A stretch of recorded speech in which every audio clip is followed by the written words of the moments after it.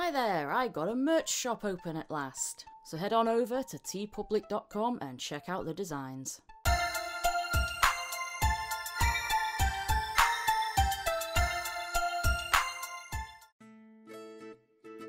And that's how I defeated a whole army of changelings with just one powder compact.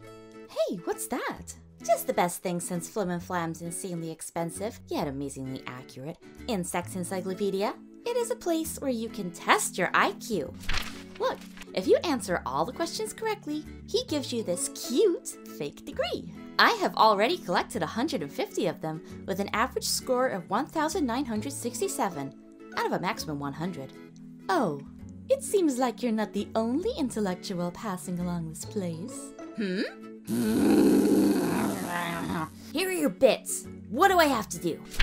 Okay, all you need to do is answer these 5 questions. It's as easy as that.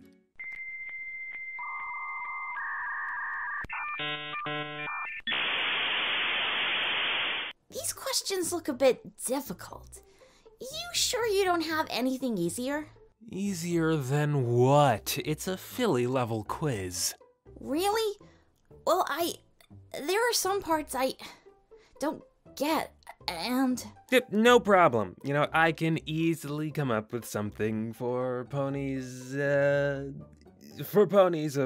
your kind.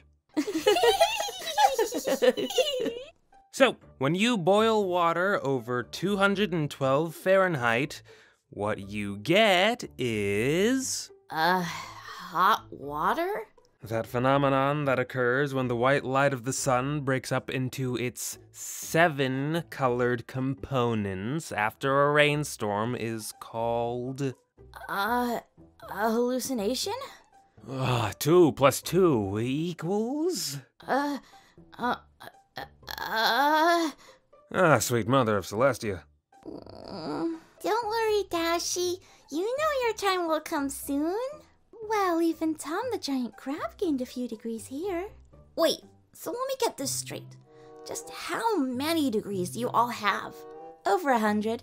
If you want more degrees, you've got to try it more than once. Yep, spending 15 bits each time, right?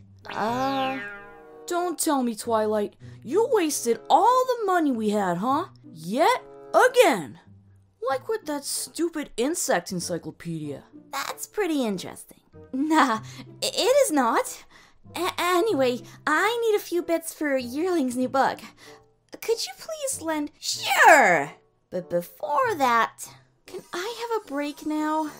I've been writing the same sentence for over 10 hours already. Remember the deal?